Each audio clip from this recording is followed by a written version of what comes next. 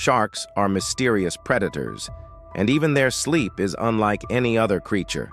Most sharks cannot stop moving because they rely on constant swimming to push water through their gills and breathe. This means many sharks sleep while swimming, resting parts of their brain while their body keeps moving.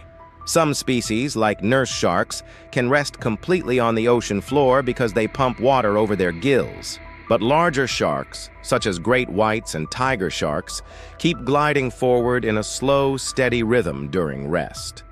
Their eyes may remain partly open, and they stay semi-alert to danger. Shark sleep is not deep like ours. It is a light, drifting rest that allows them to survive in the vast ocean.